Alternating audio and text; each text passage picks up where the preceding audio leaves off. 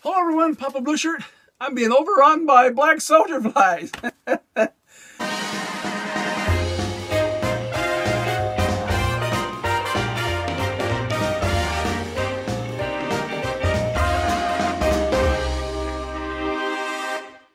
Oh my goodness, I never put them in here.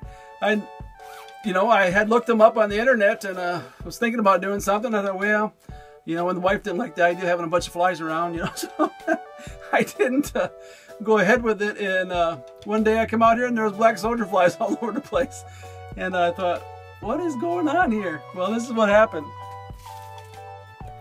I brought in my my garden tower from outside, and evidently there was some black soldier fly larvae in there, and they've been hatching, and they've been laying their eggs. I don't know if you can see them along the side here.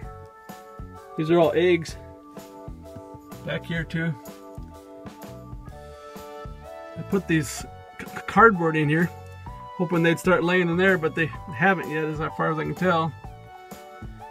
But yeah, so they're all over the place up here.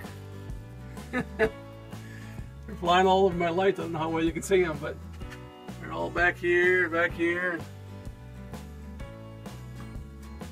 kind of taking over the place. And I have my room out in my garage, so it ain't no big deal, but evidently they breed and they lay their eggs right above their food source. And then when their eggs hatch, they fall down in the food source and they start eating. And I did see some larvae in there, and I didn't know for sure what they were, but after doing my research on black soldier fly, I come to the conclusion that is what they were, and sure enough, they hatched.